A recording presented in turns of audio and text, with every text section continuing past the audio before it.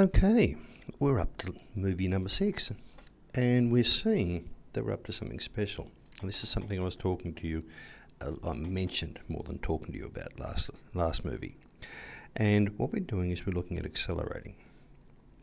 So far, we've looked at, we can measure how far something moves and the time it takes for it to move. We can show all that information on a line graph. We know now that the line graph tells us a story, and we should be able to work out the story it's telling us from the angles of the lines and whether they're straight or whether they're curves and which way they move. Are they moving towards me or away from me? In the last one I said sometimes we get things that change their speed, and when we have something like that occurring, we have accelerating or acceleration happening. Alright, so I'm not going to read this to you, but I'm just going to say to you there are two types of accelerating. We can be speeding up or slowing down. Now, I know we've all been in a plane, and we have two examples of when we're taking off and when we're landing.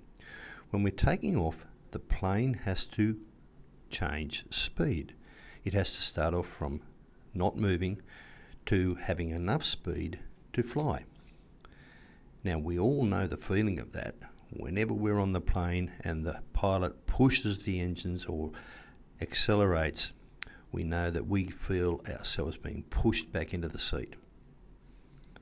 Alright, that's because the plane is gathering speed and changing speed, going from 0 to whatever speed it is we need to fly.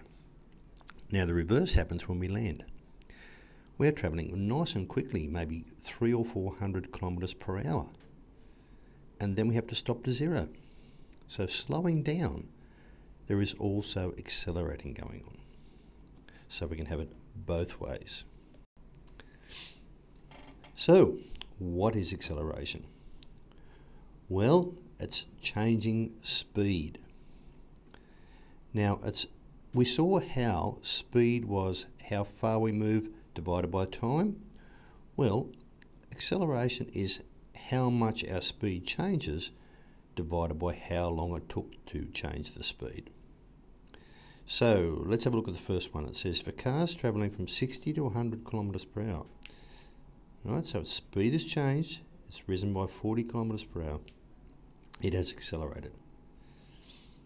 But the same thing is, if a car has to go from 60 km/h to 0, in other words, it's going to stop, the speed has changed.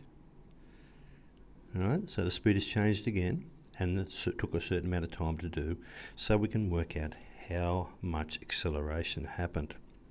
Now, we're not going to concentrate a lot on the calculation, but if we were, we could say that acceleration equals change of speed over time, or if you like, the speed you end up at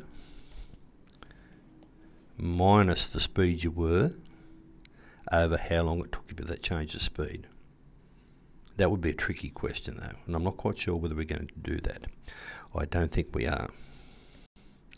So, the even trickier things, when we saw speed, we saw it was meters per second. In other words, how many meters we moved every second, and m/s.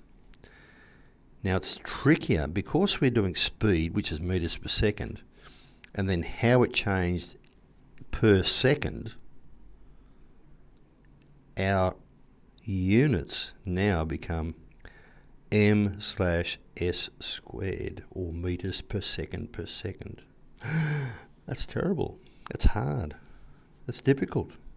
Maybe for later. On that note, we'll finish.